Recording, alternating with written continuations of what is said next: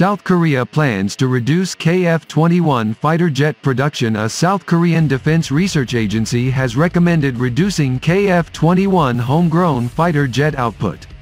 Concerns over the price competitiveness and uncertainties surrounding South Korea's KF-21 Boramae project have prompted the Korea Institute for Defense Analyses to recommend reducing the initial production volume. The original plan called for the production of 120 KF-21 fighter jets by 2032, but this may now be scaled back.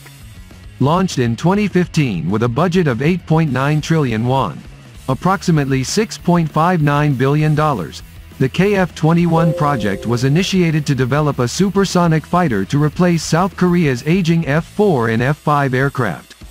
However, due to project uncertainties, the Korea Institute for Defense Analyses has suggested cutting the number in the first batch by half to 20 units. The feasibility study's outcome will play a crucial role in securing the budget resources for the first phase production, which is expected to commence in 2024. The Defense Acquisition Program Administration, DAPA, is currently collaborating with relevant agencies to ensure the KF-21's timely deployment and to maintain its price and performance competitiveness. Korea Aerospace Industries has developed 6 prototypes of the 4.5th generation fighter, which began their flight tests earlier this year, with the first delivery to the Air Force slated for the latter half of 2026.